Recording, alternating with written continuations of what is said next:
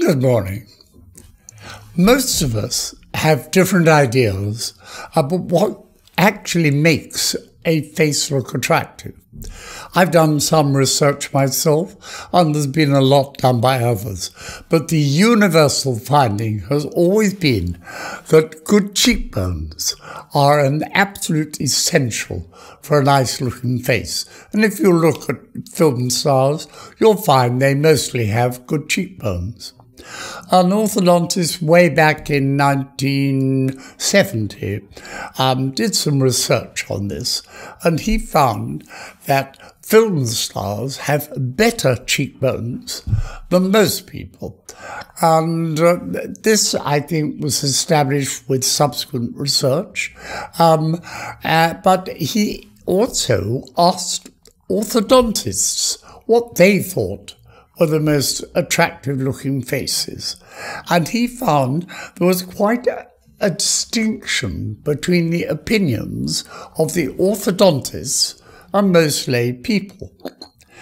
While lay people, by and large, like good cheekbones, the orthodontists were quite prepared to accept quite flat faces so long as they had straight teeth.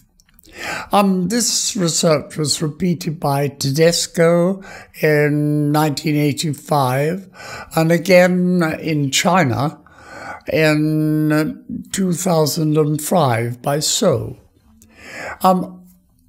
These three researchers all found that the public preferred a forward-going face, whereas many orthodontists actually preferred the faces that were going further back.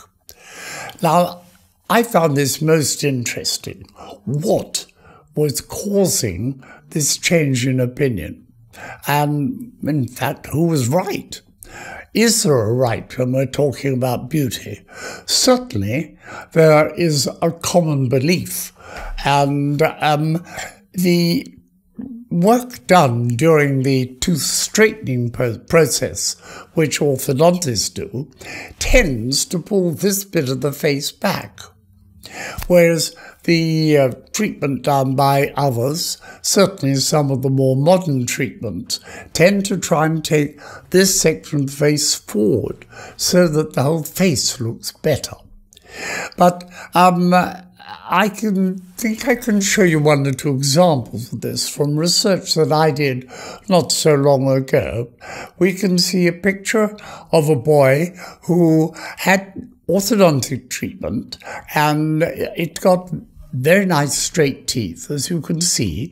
But the orthodontists placed it 12th, I think, out of a series of 32 cases. But the lay public was also asked to give an opinion, and they thought it was one of the worst.